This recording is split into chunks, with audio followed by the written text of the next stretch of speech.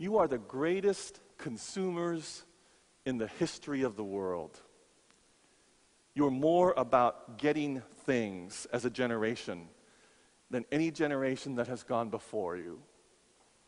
What I worry about is you are more concerned about being consumers than you are about being Christians.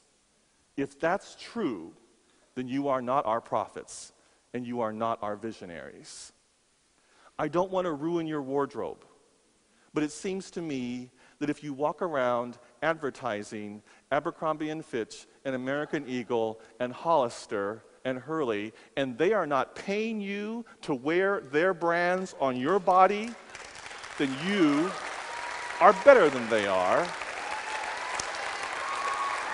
And what you are signifying is that I am a consumer. That's what you're signifying. See how good a consumer I am? I get that there are pressures. I get that you yearn to fit in. It is the great paradox of the age. As technologically connected as you are, and you are the most technologically connected generation in the world. As technologically connected as you are, social networking, etc. The research is saying, you are saying over and over again, I feel so isolated. I feel so alone. I feel so abandoned. Those are the three words. You are saying to the rest of us, I feel so isolated. I feel so abandoned.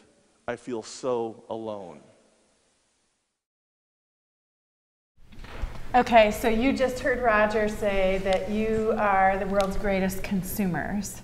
And I'm curious to know how you felt when Rodger identified you as ultimate consumers who are being, who are being used to market someone else's merchandise. I kind of felt offended, like at first, same way that he felt whenever he was at his conference.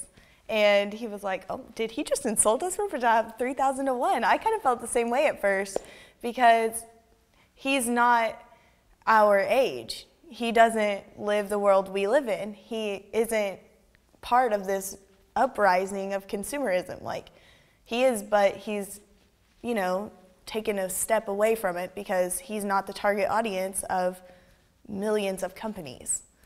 So at first I kind of felt offended, but the more I thought about it, the more I realized he's making a valid point. That's what society today has turned American teenagers into. I agree. I agreed with him from the get-go, but I think it's justifiable because wanting to fit in is an evolutionary trait to survive. It's not just I want to fit in. I don't want to die. Not. So are you a Fayetteville wrestler or are you just a friend of one? I was one. Okay.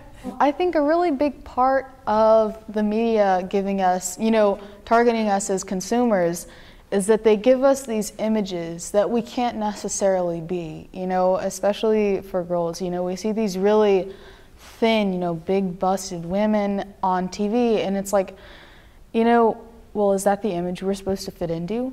Because they're photoshopped.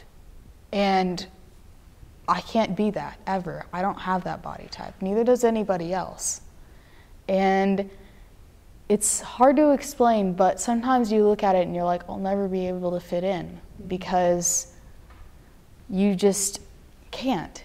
It's not real. It's not an actual thing. It's just an image that they give you. And that's what makes us want to buy whatever it is, because we want to be like that person even though they're not exactly real.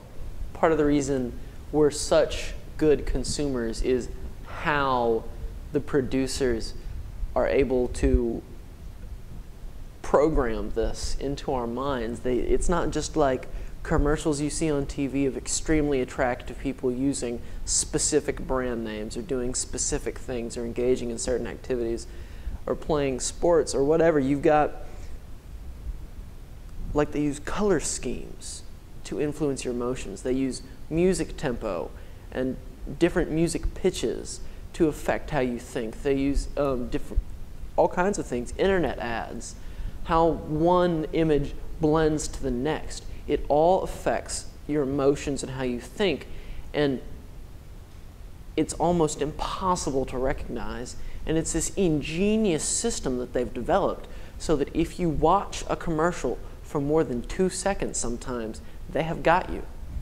And part of our great challenge in life is to be able to protect ourselves from that. Because not all of it's good. There's harm in that. We are being brainwashed, and they know that they can do it. And So you think that's why Rodger brought it up? that's why he brought it up. So you're aware. Yeah. Most of the time, it's you get adults who are aware of that. Teens don't realize that. Pop culture is aimed towards 15-year-olds.